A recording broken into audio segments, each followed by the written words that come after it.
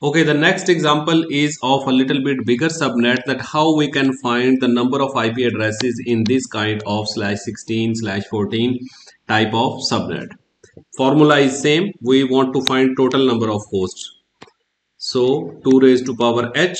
2 raised to power h means 2 raised to power 32. 32 why? Because total bits are 32. And we want to subtract the given mask, and the given mask is definitely this, which means 16. So 2 raised to power 16, and 2 raised to power 16, we already know that 2 raised to power 16 is always 6, 5, 5, 3, 6. So these are total number of IP addresses, right? Total IPs or total hosts. And if we want to find usable, so out of this, let me give it a different color. So out of this, the usable number of IP addresses will be 2 raised to power h minus 2. So which means 65, 5, 3, 6 minus 2, which gives us a number 6, 5, 5, 3, 4.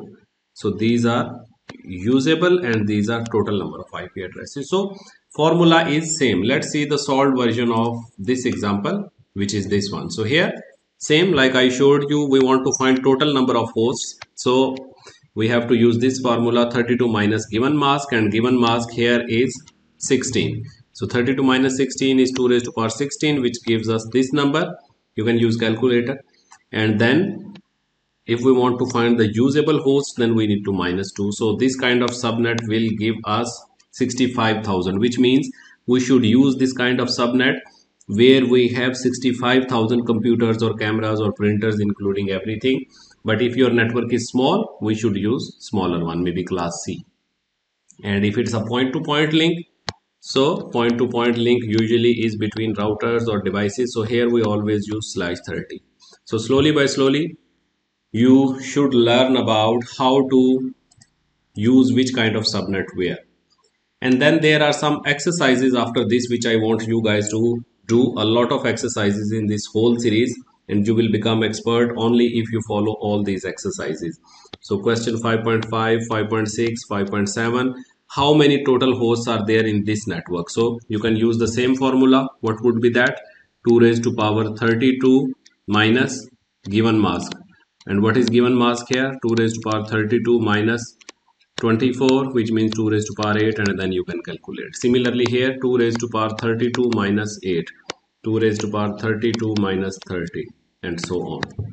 So also you might have observed that the subnet, whatever subnet, it does not matter. What matters here in number of hosts is the slash notation, means the subnet mask, because the number of IP addresses belong to this one, we can calculate from here.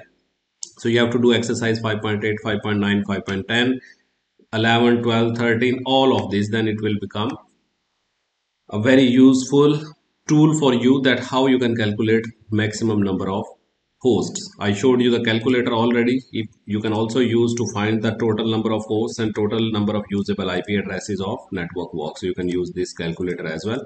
Let's say you want 512 and your subnet is, let's say, 192.168.0. Let's say 96. This is your IP address. So your subnet will become, let's say, maybe 135.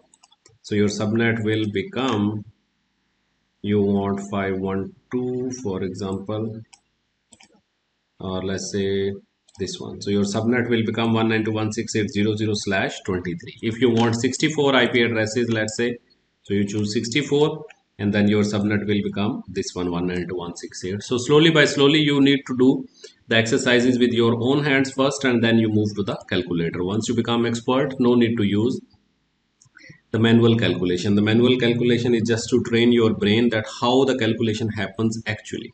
So in the next phase, in the next module of this series, we will learn that how we can calculate the range. Range means that what is the first IP address and the last, which we have been discussing, that it will give us 4 IP addresses. So what are those 4 IP addresses?